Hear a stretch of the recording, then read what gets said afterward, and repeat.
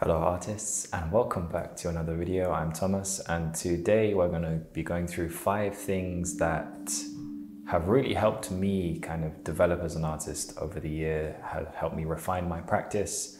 And yeah, I wish I kind of knew some of these things sooner, but some of them you learn as you kind of mature as an adult. But yeah, here's the 5 things that you should really focus on as an artist. Number 1 is so ridiculously important. It can literally define you succeeding or not succeeding.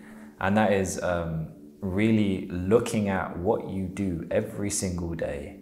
What kind of takes up your time? What systems have you built around you? How have you kind of controlled your environment around you?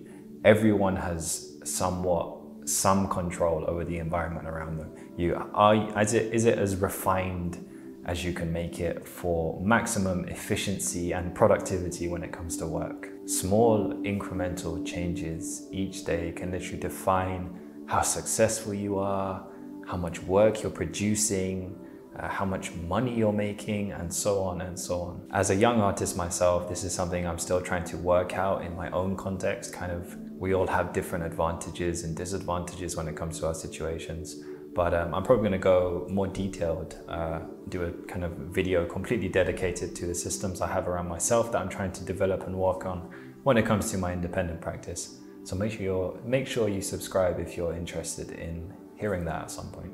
Number 2 is really focusing and paying more attention to a particular subject or medium as soon as possible. I said this many times. But one thing I realized I did sometimes was kind of become interested in one thing, do it a little bit, not really go that deep or try and, master any aspects of that particular subject or medium or thing, then jump to another thing because, I don't know, I got bored with that particular thing, which is fine. But just know that if you keep doing that over a long period of time, you're just going to be really basic or mediocre at a lot of things, and you're never going to be close to mastering really anything. So for my own practice, I've really just stuck, like majority of my work is just 100% oil paint. I've stuck with oil paints as a medium, and even painting style. I have explored a few different things, but mainly I am focused on building this painting style, kind of a mix between abstraction and realism, and finding that perfect tension between, I guess abstract textures with oil paint versus more refined areas that you can kind of tell, I guess, what I'm trying to represent. Number 3 is really learning how to present your work or even present yourself as an artist in a clean and professional way.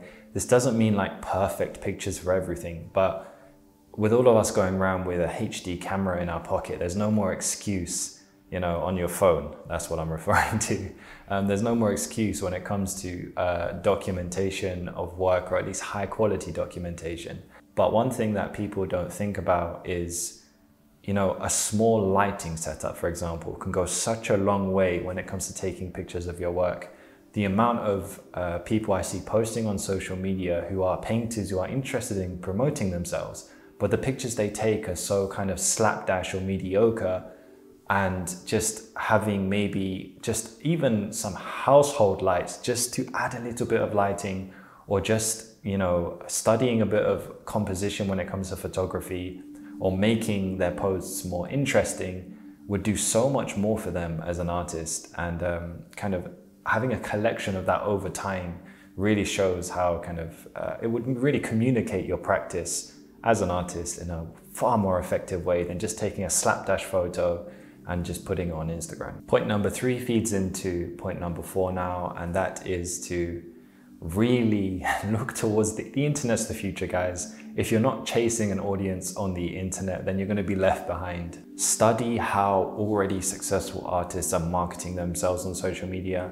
Everyone is doing it. There's so many different ways to do something. Just because you see one person doing one thing one way and you don't like that doesn't mean you have to do it in the same way.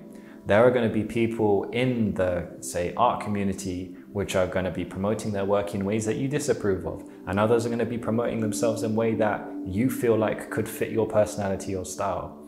Whether that be video, audio, pictures, whatever it is they're talking about or creating, have a look at those who are doing well already and copy their format. Don't copy their work, copy their format. Your job is really to go out there and try and find the people who are going to be interested in supporting you as an artist, and also for you to be providing value to them as an artist. Always be trying to look out for underpriced attention, whether that be Instagram ads, Facebook ads, looking at researching kind of influencer promotions. I don't like using the word influencer because I don't know, I feel like it has a negative connotation within the internet world, but let's just say art accounts that are doing well in the social media world, who are promoting other people's works. Have a look at the prices. But the key point I'm trying to get across here is you really need to produce social media content at scale, as much of a scale as you can manage as an individual, and that will be small at first, but it can get much bigger as you get better at doing it. I've done more videos expanding on this point, and I'm starting to document my own kind of marketing journey as an entrepreneur. Yeah, so that was a comment from one of my videos in the marketing playlist, but there's a marketing playlist on my homepage of my channel, so check that out if you're interested. The final point is a simple one, but sometimes if you just understand the simple things, your perspective, it won't be warped when it comes to life, and that is patience. Yes, you've heard it all before a million times, but sometimes we actually have to just sit back, and think when it comes to these basic concepts. But realize that success really doesn't come overnight. Many successful people, regardless of what their narratives are or what other people might say about them, there's a lot of hard work that has been put in beforehand, up to the point where they seem to just appear out of nowhere successful, but it's not the case. The amount of work it takes to get to that point is a lot. So you kind of need to really just stay patient, work hard, refine your systems, refine your practice, try and increase the value of what you're trying to provide to whoever your audience or customers are, and eventually you will get there. The moment you tell yourself that you're not good enough is the moment you've given up that point of success, and you will never reach it if you just constantly kind of fall into that pit of despair that the independent artist might do so sometimes. I hope that these 5 points are somewhat useful to anyone watching, and yeah, just drop me a DM on Instagram if you have any questions, or you can comment in the comment section below. And as always, here is my awkward goodbye.